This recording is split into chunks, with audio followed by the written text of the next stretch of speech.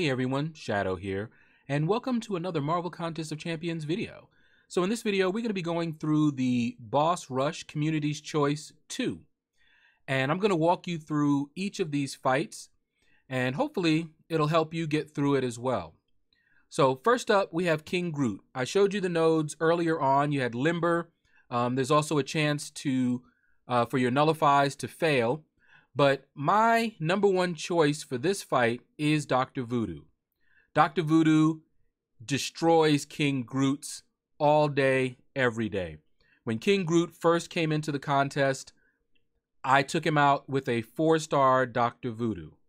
So he is definitely my number one pick. But honestly, this fight is pretty straightforward. You can take him out with a variety of champions. There's nothing too complicated about this fight. Now, at the end of this video, I do go in here with a 4-star Dr. Voodoo. So if you have a 4-star Dr. Voodoo, he works as well. But as you can see, you pretty much want to just fire off your special 1 on an even combo, convert those Furies or his regen into poisons, and that's pretty much it. That is the fight. You can fire off your special 2 and control his power that way, but in this fight, the special 1 is the best, I think. All right, now next up is Domino, and I've heard people cry about Domino.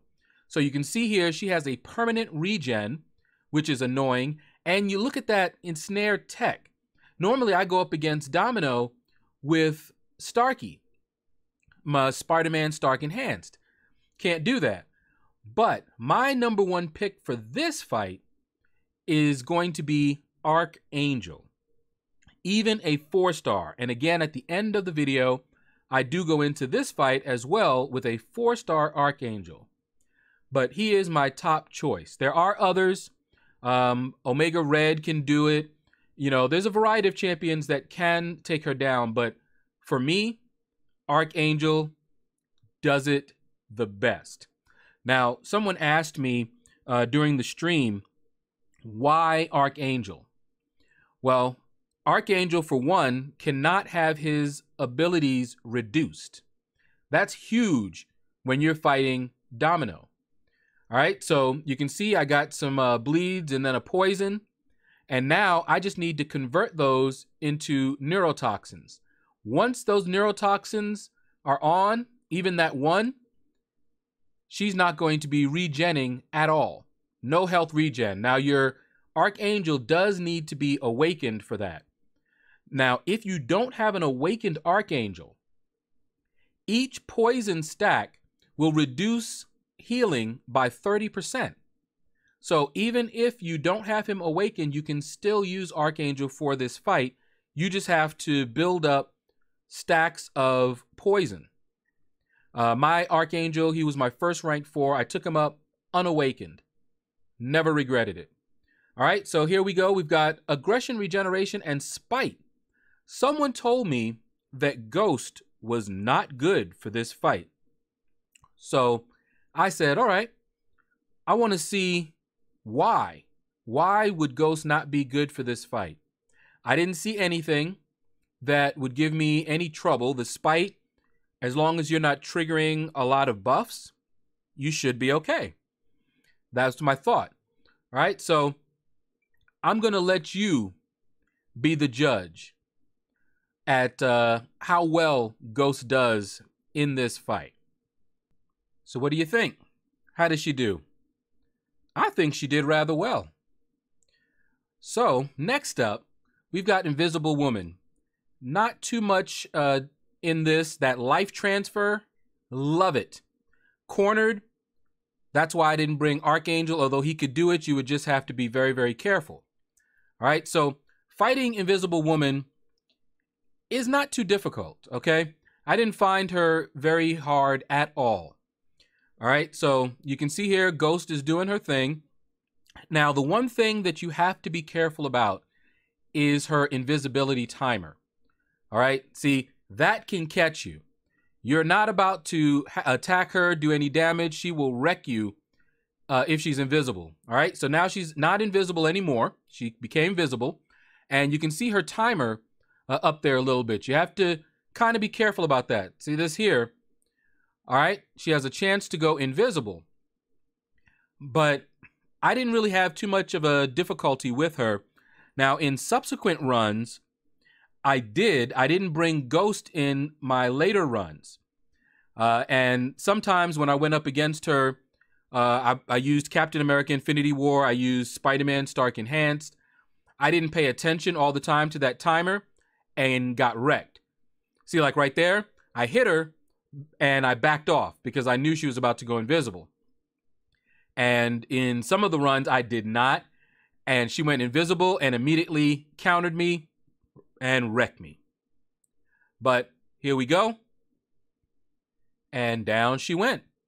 So not too difficult of a fight if you know how to fight Invisible Woman. Now, this fight is the fight that a lot of people are talking about. All right, so I went in here with OG Vision. Now, a little word. I switched teams. So this is not my initial run. This is after I, got familiar with the fights. So OG Vision is a great counter. Now, the team that I went in here with, I replaced Ghost and Hood and Wasp. I brought in Captain America Infinity War, and I brought in OG Vision. They have a synergy that removes all the power from the opponent when they fire off a special. So that's what you see there. You're going to see it again because we're going to go into this fight again with my next counter. But as you can see, OG Vision works beautifully. Now, I'm running Suicide, so every time I fire off those specials, I'm taking damage. But I'm also doing a lot of damage, and as you can see, Symbiote Supreme went down. All right, so OG Vision, great counter for this fight. Next, we're going to see Spider-Man Stark Enhanced, and he is my #1 choice for this fight. So the node has power reserve. That is key. Okay, so you see here, he fired off his special 2 and lost all power. All right, that is that synergy. Captain America Infinity War and OG Vision. Now, once I build up to a special 1, the fight is pretty much mine. Okay, so look at this. Yeah, he's got his special 3, but guess what? He's not about to get that special 3 off because of power reserve. Look at this. Spam the special 1, still got enough. Keep going, spam the special 1 again. And that's all you need to do. You can even do this with a 4-star. Okay, so not a difficult fight if you plan it out and you go in with proper counters. OG Vision works. Spider-Man Stark Enhanced works beautifully. All right, and finally, we've got Taskmaster. That Icarus, very annoying. I often forget about it, but a great counter for this is anyone that has a heavy as part of their rotation. Okay, so we're back to my original team, and I went in here with Wasp. I've also done this fight with Captain America Infinity War, with Spider-Man Stark Enhanced, even with Dr. Voodoo. It's not a hard fight. You just have to remember that Icarus. Okay, so those Furies, as soon as you get 8 Furies, if you have not erased them, you're going to go down. Okay, that degen is vicious, and I forgot in some of my runs, and it took me out. All right, so now I promised you a 4-star fight. So here we're going in with a 4-star Dr. Voodoo. So during the stream, I had, of course, there's always someone who has a very difficult time with these challenges, and they see me breezing through it with my champions, and they say, well, that's fine because you have those champions, but what about us that don't have the champions? This is just a money grab and, all of that. And I got challenged to do it with 4 stars. Well, the thing about this is I don't like doing that sort of thing. I really don't. But I did want to show just a little bit. So what I did was I went in here with a 4-star team same team as I had been using as 5 stars. And I went and did, I think, the first 3 fights. And then I would have had to use items to continue. And I didn't feel like doing that.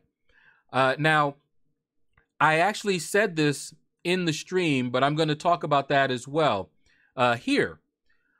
Not all challenges are going to be for everyone. Now, I know that's not something everybody wants to hear. Now, when I had only 4 stars, I still did some of the difficult challenges, but I was okay with using items. If my 4 stars were the best that I could do, I would come in here, and I would just use items. Now, I went through the first 3 fights without using any items. Then I would have had to revive and work my way through. Okay? That's all. This fight or this challenge can be done with 4 stars. If you're not very skilled, you're going to need more items. That's all. Okay? When I first started doing monthly event quests, it took me 20 level 1 revives to complete the monthly event quest. 20 just to complete it, not fully explore it.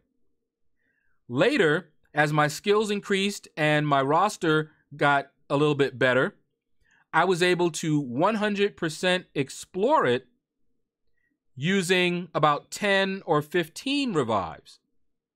And as the progression marched on, skills got better, roster got better. I was able to start doing them without using any items at all. So I was able to do this boss rush without any items. But don't feel bad if you need to use items. That's what they're for. You know, I have currently almost 20 level 1 revives in my overflow. That is primarily because of the time paradox event. We've been getting those a lot. So you need to grind, you need to build up your resources so when these challenges come, you're able to do it. All right, so that is going to do it, guys. Hopefully this will help you get through this challenge. You can see here I was able to use a 4-star Archangel against this Domino and get her down 1 shot. Okay, so take care. Click like, subscribe, leave a comment. Let me know what you thought about this video and tell me how you did in the comments below. And you all have a blessed day.